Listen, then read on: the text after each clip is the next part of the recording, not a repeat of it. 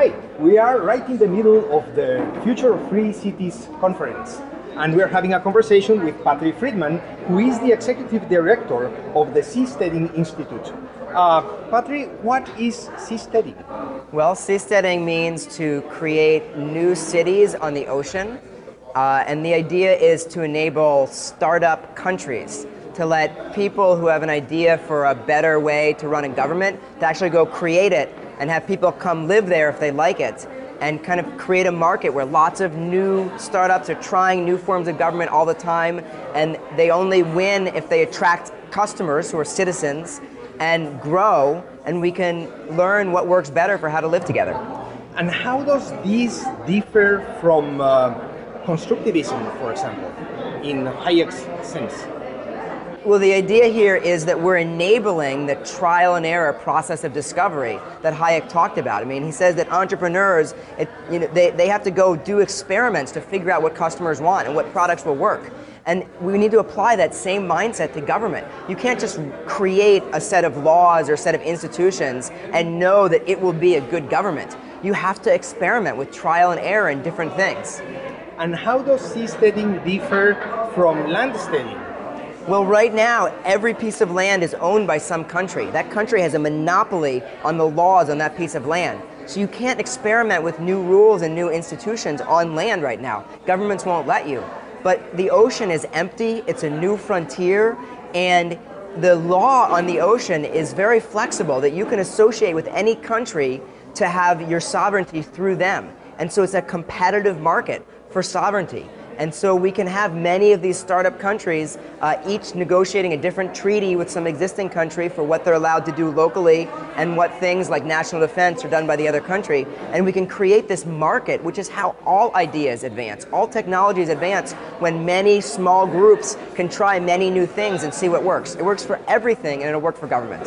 So you hear these ideas in the libertarian circuit, for example. But does this apply to people of other persuasions? Absolutely. Everybody benefits from when a technology gets better. And often the people who care most are a small group who really want the technology. But over time, as it gets cheaper and gets widely accessible, everybody uses it. So for example, libertarians are a group who right now, they say government is very different from what we want. We want, as customers, we want to buy a very kind of government than any country that exists today. So of course they're deeply passionate about having a way for people to make new countries, so libertarians can get what they want. But if we see people trying new ways of doing things, new ways of living together, then all people will learn better ideas. We'll learn things that we can copy in countries on land, banking systems that resist recessions better, medical regulations that protect the customers without stopping progress. I mean, every government can be improved, no matter what you want from your government. The way you have right now is probably not doing a great job of it. No matter what your values are, you could probably see government meeting those values much better than it does today. And the way any product improves, the way any product gets better at meeting its customers' needs, is by competing and experimenting, by trying different things and having the ones that work get people, get capital. And again, government is the same. We need experiments at how to meet people's needs. What are the usual objections that you hear when you convey these ideas? Well, one is just whether it's even possible to live on the ocean. It's such a dangerous, harsh environment. And there we point to cruise ships, which are already floating cities. Another is that governments won't let you do it, that they'll go and send ships and stop you. And there we say, you know, we want to talk to governments and learn what they won't allow and respect them.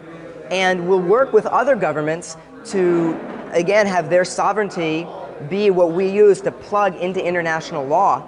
And we think that we can get a lot of freedom and a lot of ability to experiment with new things, even while respecting existing governments. Governments care much, much more about what you do on their land, on their territory. That's what they get the most violent about.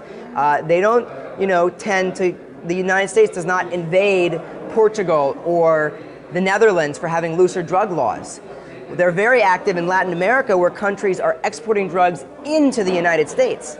But countries will go intervene for mainly to grab resources, or when they see that other people are not letting them exercise their own sovereignty.